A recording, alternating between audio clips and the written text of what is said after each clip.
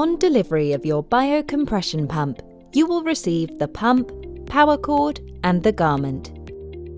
There are 4 and 8 chamber pumps available. The 8 chamber is the most popular.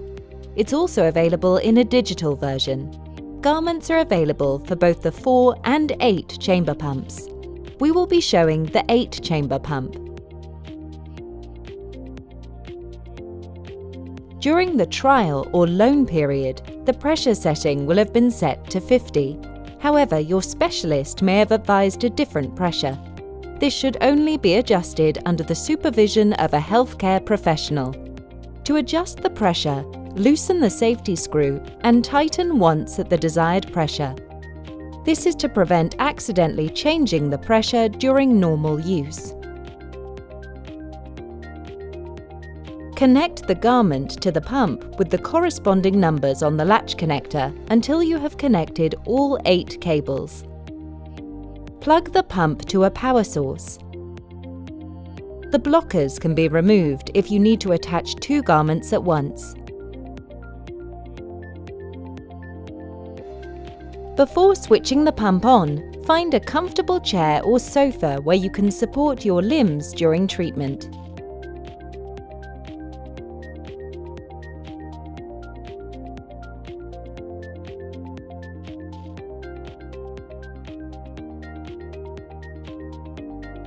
To apply the arm garment, slip it up the arm until it is all the way up.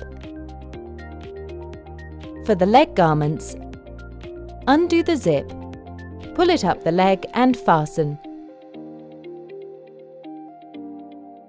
Once comfortable, you can switch on the pump. Your specialist will advise on the frequency of use. It may be recommended to use the machine once in the morning and once in the evening until the edema is under control. Never plan to sleep in the garment overnight.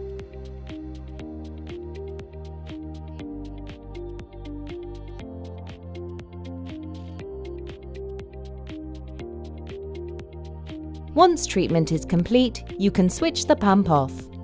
Wait for the red light on the power switch to go off. Then you can remove the garment and resume daily activities.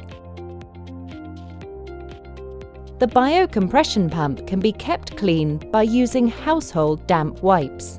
To clean the garments, you can use antibacterial wipes or a damp, mildly disinfected cloth.